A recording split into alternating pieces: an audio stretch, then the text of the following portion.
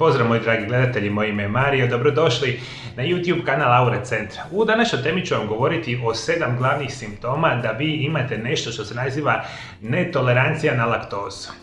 Veliki broj vas ima ovu vrstu problematike da praktično nije ni svjestan, praktično se razmišlja, što su jako interesantne informacije, da 2/3 odrasle svjetske populacije ima nekakav oblik netolerancije na laktozu.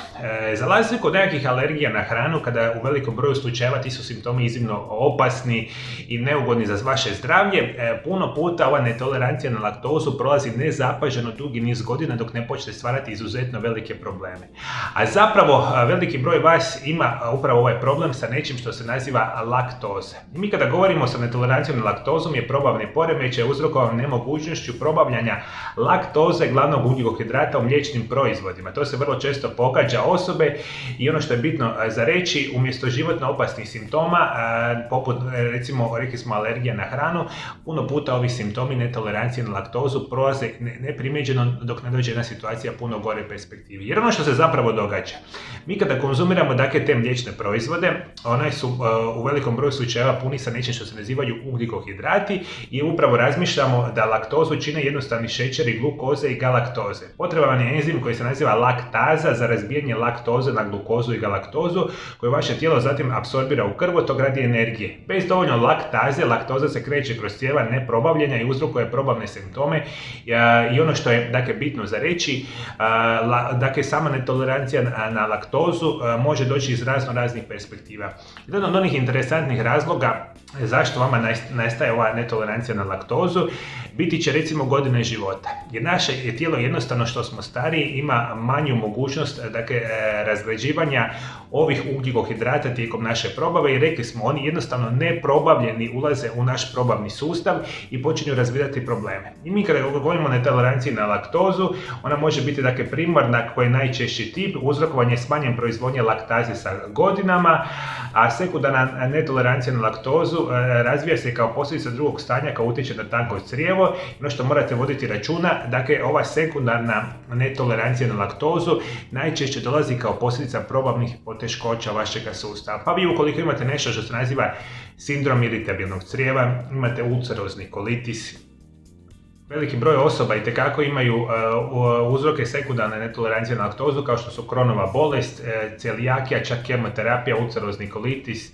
i određene vrste drugih problema, dakle probavnog tipa, velikom broju slučajeva vama će potencijalno kasnije razviti dakle netoleranciju na laktozu. Dakle, imamo dvije vrste situacija, ona prva je puno češća kad vaše tijelo jednostavno prestane i sa vremenom adekvatno razgrađivati laktozu. I šta će se zapravo događati? Dakle, u najvećem broju slučajeva simptomi netolerancije na laktozu počinju recimo 30 do 60 minuta nakon konzumiranja hrane, dakle samih mliječnih proizvoda. I ono što vi zapravo možete očekivati biti će prije svega grčevi u trbuhu, međutim jedan od onih čestih simptoma nedostatka, zapravo netolerancije na laktozu su plinovi i nadutost.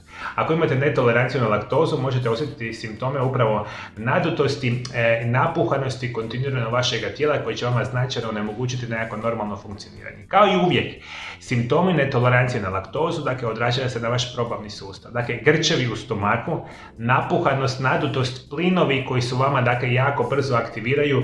Rekli smo, od pola sata može čak biti do 2 sata nakon konzumacije mliječnih proizvoda. I ono što se još često događa, imat ćete proljev ili mučnine, čak osobe mogu imati zatvor ili masnu stolicu. Proljev nastaje zbog neprobavljene laktoze u tankome crijevu, što uzrokuje da se voda kreće u vaš probavni trakt. Jednom kada dođe do debelog crijeva, laktozu fermentiraju bakterije u crijevima, tvoreći masne kiseline tankog lanca i plin. I to uzrokuje nadutost, plin i čak veliki broj osoba će imati osim napuhanosti, nadutosti, zatvora, čak i proljeva, bolove u vašem stomaku. I ono što je bitno za reći, ovo su karakteristični simptomi netolerancije na laktozu, međutim oni će se u najvećem broju slučajeva biti kratkotrajnog tipa, nakon možda koji sat će proći i to tako može trajati duži vremenski period dok ne dođe jednog dana do puno ozbiljnijih perspektiva. Dakle, molim vas vodite mi računa o tome. Laktoza je nažalost veliki problem u današnjem modernom svijetu, veliki broj vas ima upravo ovu vrstu problematike i ovo je ona emisija koju bi trebali znati i malo voditi naravno računa.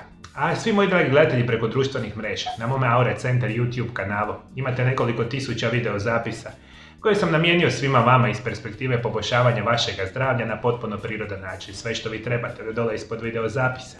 Potpuno besplatno da se pretplatite na moj kanal, kliknite na ikonu zvona i svaki dan ćete biti obavješteni o novoj zdravstvenoj temi koju samo za vas radi na mome Aura Centar YouTube kanalu. Hvala najljepše što me pratite do druge teme. Lijep i ugodan pozdrav.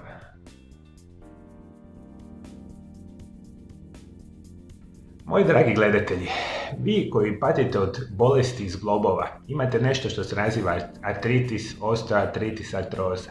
Možda imate oboljenja koljena, možda imate oboljenja kukova, kralježnice ili bilo kojeg drugog zgloba vašega tijela i vašeg organizma, jer bolesti zglobova su danas izuzetno učestale, posljedica ovoga načina života koji mi danas naravno živimo. A svi vi koji želite si dati šansu za najbolje liječenje vaših tegoba bez ikakvih nuspojava i na potpuno siguran način, dođite ovdje kod mene u ordinaciju. Ja vam zadnje 23 godine radim sa pacijentima iz cijeloga svijeta i jedna od onih mojih uskih specijalnosti je upravo trajno liječenje vaših oboljelih zglobova. U mojoj ordinaciji ćete dobiti najbolje oblike fizikalne terapije i rehabilitacije u kombinaciji sa kompletnom edukacijom vas, od mene osobno, o najboljim režimima prehrane, najboljim dodacima prehrani i generalno promjenom vašeg načina života koji će osigurati da vaši zglobovi budu trajno izliječeni bez ikakvih nuspojava. I svi vi naravno koji želite doći kod mene u ordinaciju, kontaktirajte moj Aura Centar na ove naše brojeve telefona iz inozemstva ili kontaktirajte moj Aura Centar na ove brojeve telefona iz Hrvatske.